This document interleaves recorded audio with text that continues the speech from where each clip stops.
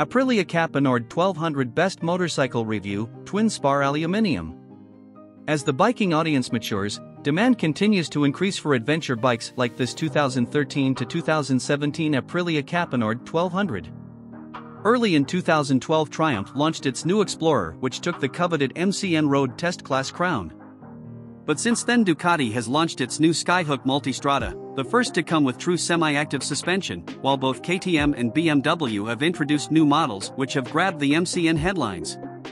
Related, APRILIA CAPONORD 1200 Rally Review. Related, Best Adventure Motorbikes. KTM's all-new Adventure came in two guises, a standard 19-inch front-wheel model and the more off-road Biostar with a 21-inch front wheel. BMW, meanwhile, also launched a newer 1200 GS, its most important bike in recent years, they admit, which also comes with semi-active suspension amongst a host of updates. Even Triumph has another entrant with their tweaked Tiger Sport. All the while, there's been one more newcomer in the background. Until now, Aprilia's new Caponord has gone almost unnoticed, which is a mystery considering its impressive spec. On paper it appears formidable, capable of being the leading bike in this segment, especially when we consider price. The full-spec travel pack version, which includes the ADD, Aprilia Dynamic Damping, semi-active suspension, is £3,000 less than the Ducati equivalent and also cheaper than a comparable BMW GS. Not only that, but the Aprilia's suspension is more advanced than both the Ducati and BMW, and our short test ride showed it's very impressive, especially when ridden 2-up. I'm really taken aback by how good the new semi-active suspension is. Even in cold, very wet conditions, the suspension changes were noticeable. Ride quality and brakes.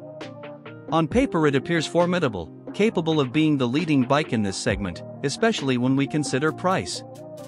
The full-spec travel pack version, which includes the ADD, Aprilia Dynamic Damping, semi-active suspension, is £3,000 less than the Ducati equivalent and also cheaper than a comparable BMW GS.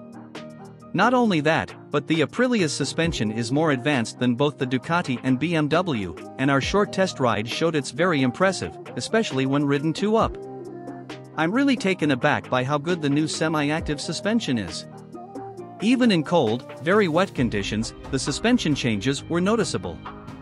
Unlike the Ducati and BMW systems, Aprilia's semi-active suspension, ADD, adjusts preload on the rear automatically. If you add a pillion into the mix, the system measures the extra weight, then calculates and compensates by adding preload.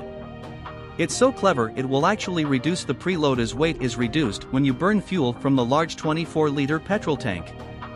If your other half loves shopping for shoes and sneaks a few pairs into the panniers without you noticing, the Caponord will detect the extra weight, recalculate and add more preload if required. How clever is that? Engine. The 90-degree 1,197 cubic centimeters V-twin is very similar to the engine used in Aprilia's Dorsoduro, but refined and remapped to give more mid-range performance. Maximum power is a quoted 125 brake horsepower at 8,500 RPM and maximum torque is 85 ft-lb at 6,500 RPM. At low speeds the big V-twin was a little snatchy below 3,000 RPM, such as around town in second gear. In higher gears, or as the revs increase above 3,000, it does smooth out. Aprilia are quoting 125 brake horsepower from the 1,197 cubic centimeters, liquid-cooled V-twin, and the spread of torque is lovely. It also sounds good from the single, side-mounted exhaust, which can be raised when you remove the panniers to increase ground clearance. There are 3 different engine maps, Touring, Sport and Rain, which can be changed on the move via the start button and come as standard. Rain mode limits power to 100 brake horsepower, which is more than enough to have fun, and in the tricky conditions was still enough to get the traction control working if you're brutal enough with the throttle. Reliability and build quality. The Caponord shares a very similar motor to the Dorsoduro, which has been proven over recent years without any major reported problems or nightmares. Sachs controls the suspension and electronics, which have had extensive testing and should be glitch-free. Overall, the level of quality and components used is high. The only slight downfall is the amount of UK dealers for parts and servicing, therefore check where your local dealer is. Our Aprilia Caponord owners' reviews show a very positive score, with no prevailing problems to report. Value versus rivals. Considering the amount of technology which has gone into the Caponord and the level of components used, the asking price of just under £13,000 seems reasonable and cheaper than the comparable competition with a similar spec, like Ducati's Multistrada, which is over £15,000. Equipment. For the full-spec bike with semi-active suspension, you need to opt for the Travel Pack model, priced at just under £13,000. For this you get traction control, electronic suspension, ABS, different fuel maps, panniers, and Brembo brakes.